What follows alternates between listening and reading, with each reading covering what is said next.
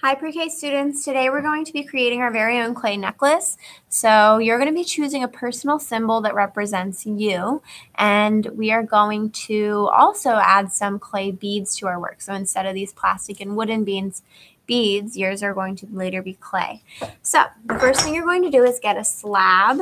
And now this is your second clay artwork. So you guys are doing really well with using clay so far this year. Your slab is very thin. We don't want to play with it. We want to treat it nicely like you have a nice piece of paper in front of you. It's a long, thin piece of clay. It's called a slab. You're now going to choose an a texture for your slab. So you might also want to think now, while you're sitting down, which symbol you want to sit near, because if you think that you want to be a pilot when you grow up, maybe you choose an airplane. If you're a helping person, maybe you choose a helping hand.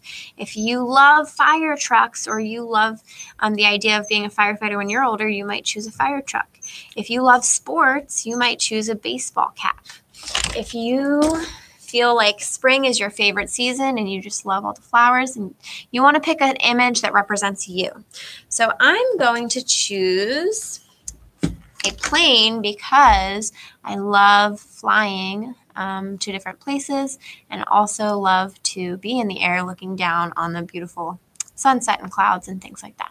So I'm choosing a plane. Now when I'm picking my texture, you might pick rocky texture, a floral flower texture, a wooden texture, but whatever you do choose, you're now going to pick it. You're going to press it down, and you're going to press as hard as you can into your work. So you're going to take your your imprinting texture tool, and you're going to press as hard as you can to create that texture. Press, press, press, press. Now I'm going to lift it up. And then I'm going to get my cookie cutter, and I'm going to press it down as hard as I can again. Now, we're not going to peel the cookie. We're leaving the cookie in there. I'm going to peel the extra away. So leave the cookie and peel the extra away. And then once you have this out, you can carefully, gently pop it out. Now, we're going to be walking around and putting your name in the back. That's important to be there. I'm going to write mine, Miss Olson. And we're also going to make sure, and we will help you do this, you don't need to do this part. I'm going to make sure that there's a hole for each part of your string to go into at the top. So we're going to help you do that. Now, once yours is finished, put it on the side for later.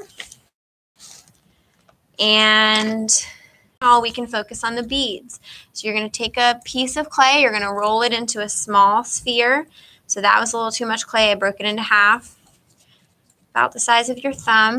I'm going to make a sphere. You could also make a cylinder. So you could take a bead, roll it out, and make more of a cylinder out of it, kind of like a marshmallow.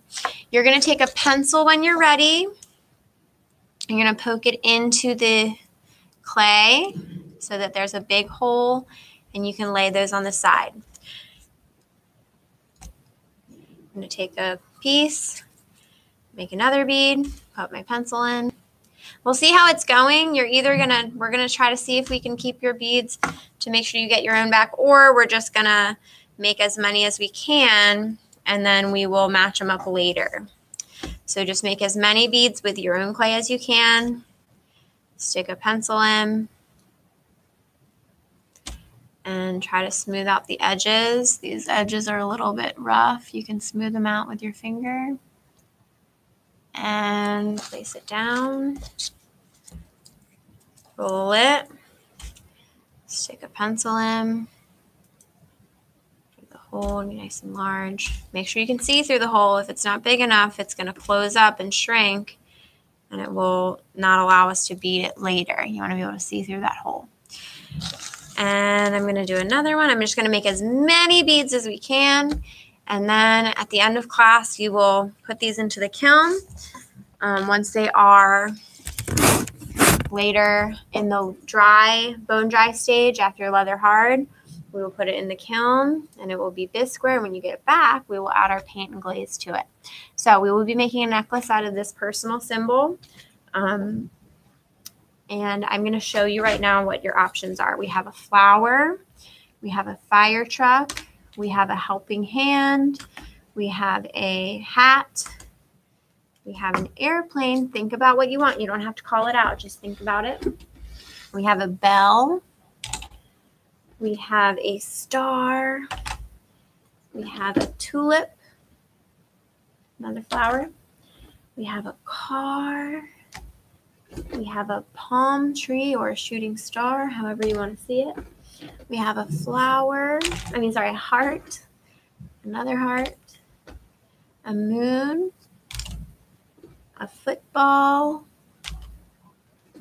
a fire truck or another type of truck, a sun or a radial design of some sort, a trophy, and a cowboy hat. So you can choose your own personal symbol and what it means about you. And last but not least, the airplane, of course. And I will see you next time. Have a wonderful clay day.